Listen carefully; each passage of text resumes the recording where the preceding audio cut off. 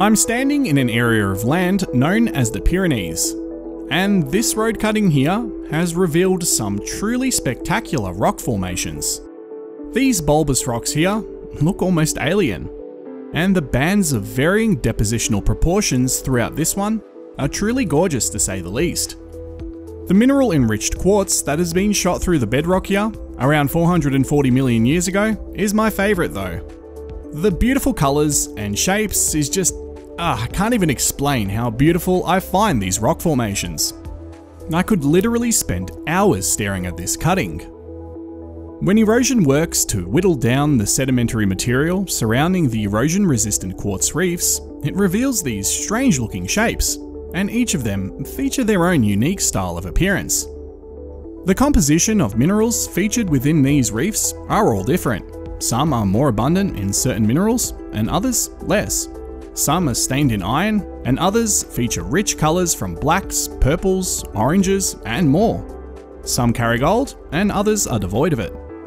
I've driven past this cutting numerous times, but this was the first time that I've stopped and properly investigated it. And honestly, I was blown away. There's so much going on here, and there's so much unique beauty to be witnessed in this one single spot.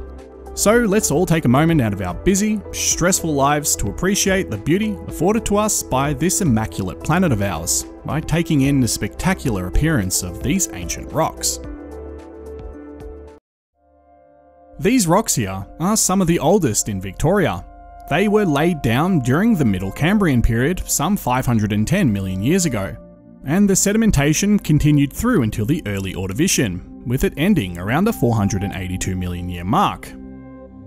The origin of these rocks is derived from the erosion of a relatively new landmass that was slowly being thrust out of the deep ocean to the west of here.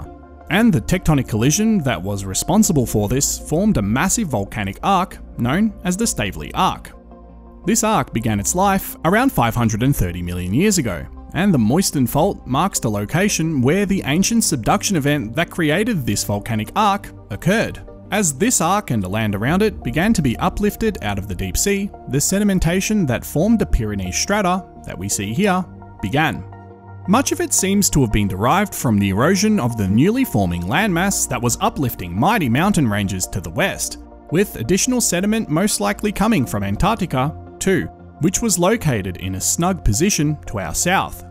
And that's where the rocks from this road cutting begin their story, building up as sedimentary deposits layer by layer in a deep sea environment before proceeding tectonic collisions eventually uplifted this stretch of the ocean, in the very same way that the land to the west of it was uplifted, by chaotic tectonic collisions that would entail numerous subduction events and even a continent-to-continent collision too.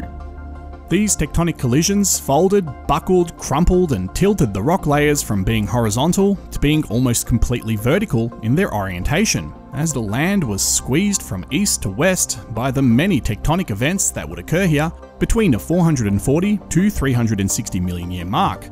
But one last thing would occur to these rocks before this land would become more or less geologically stable, and that would be the intrusion of a massive magma chamber which occurred here around 360 million years ago.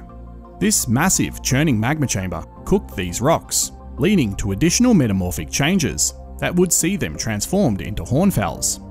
A hornfel, simply put, is when rocks are metamorphosed by high heat but low pressure, and this occurs when rocks make contact with a nearby intruding magma chamber or from friction-related processes that are inflicted to a strata by tectonic-related processes.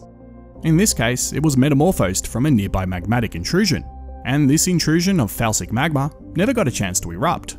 Instead, it cooled and solidified beneath the Earth. Now that we have the geological context down, we can begin to get an idea of why these rocks look the way they do. Any quartz that you see here wasn't originally laid down in a deep sea. They intruded into these rocks much later, where they would be shot up from deep within the Earth, through the many faults and fractures that were created en masse in the bedrock during the tectonic collisions in a fluidic state, only to solidify into these beautiful quartz reefs once a drop in pressure and temperature allowed them to do so.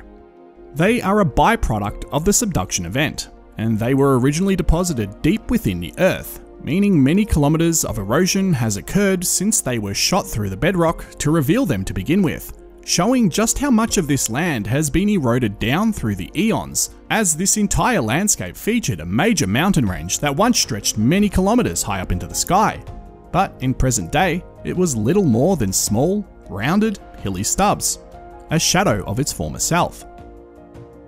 You can see this is a strata dominated by sandstone and mudstone that were carried here by turbidity currents from the west, which are essentially major underwater landslides that occur on the edge of a continental shelf, which are responsible for propelling sediment for tens to hundreds of kilometers into the deepest part of the sea, known as the abyssal plain. And this land was once that abyssal plain. Upon looking around and reading the rocks, it became evident that a river once flowed over this area too, and I can find some nice rounded rocks around here that provide that information. This area that I'm standing in is actually the last to feature a surface outcrop of this ancient Cambrian age Pyrenees strata, because as we head further west, the land becomes dominated and smothered by recent lava flows in a prolific manner. At least 50 meters or 164 feet worth of basalt dominates most of the land from here onwards. As you can see, the basaltic eruptions have formed a major plateau, and this is actually a great example of the type of land that Ballarat was built on. I'll try to make a separate video on this, but this area here, where the basalt rises, is literally the type of land the western part of the town was built on. Now, obviously, the basalt didn't just decide to stop here. In both cases, it went beyond this point, but the nearby rivers wore it down, and the Yarrowee in Ballarat did much of the same. So I hope you enjoyed viewing these beautiful rocks as much as I did. The Pyrenees strata is one of the oldest rock units in Victoria, and even though the Pyrenees have been highly eroded, it's very evident, even in present day, that it was once a remarkably tall mountain range. Now, before we end this video, I just want to give a big shout out to these pieces of carbonate rock that I randomly found on the roadside when I was shooting footage of the volcano here. This was stupidly cool to see, and totally unexpected. This is a great example of the oceanic origin of this land, and it takes us back to a time when this area was a shallow sea, and coral reefs were able to dominate the land. It appears that this basalt has smothered some of these coral reefs, which appear to have once outcropped here, or it was possibly exploded out by a volcanic eruption from deeper within the earth. But I think it's the former rather than the latter. So rather than just ending on this note, I figured I might as well include a portion of the huge and, even by my standards, ridiculous amount of footage that I took of this cutting and the surrounding quartz.